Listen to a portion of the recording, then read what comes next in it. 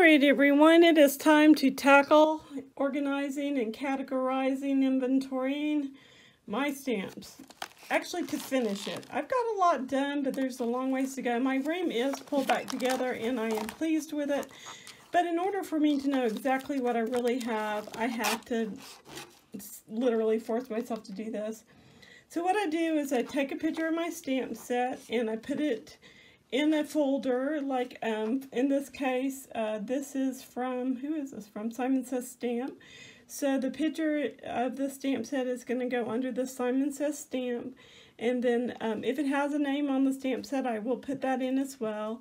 And I'll give it a descriptor like flowers or something like that, happy birthday, whatever it happens to be. So that if I'm looking for something, all I have to do is type in a keyword, which I'll show you in a minute. And then this is like the Hampton Arts stamps, the flower stamps that you can buy from Hobby Lobby. I think I've seen them like at Michael's as well.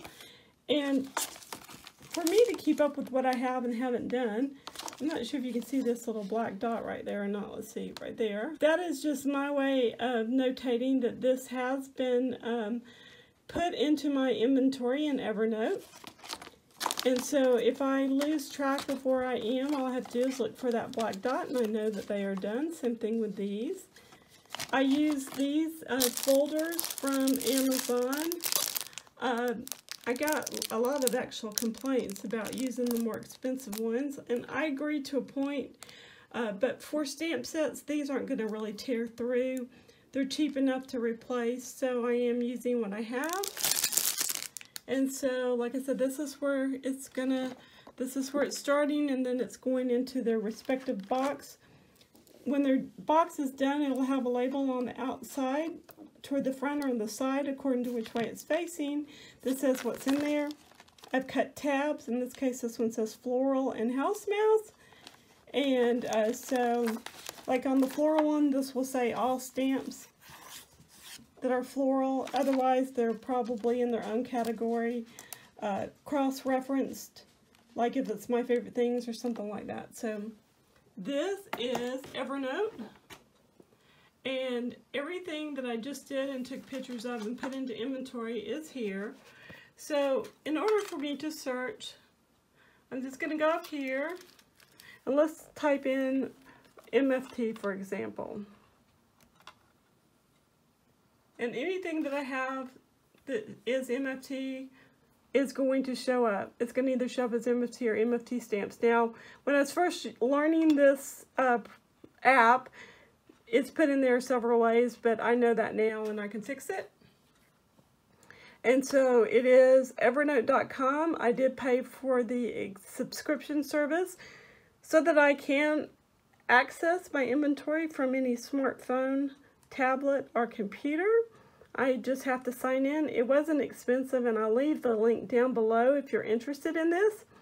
I do have a small giveaway challenge just for this video. Today's the 24th of August, 2018. Until, let's just say, the 26th of August, 2018. This is open to all folks from all over the world, so if you want to enter, just do so. I'd like you to share with me your experiences and what is and isn't working for you for stamp inventory.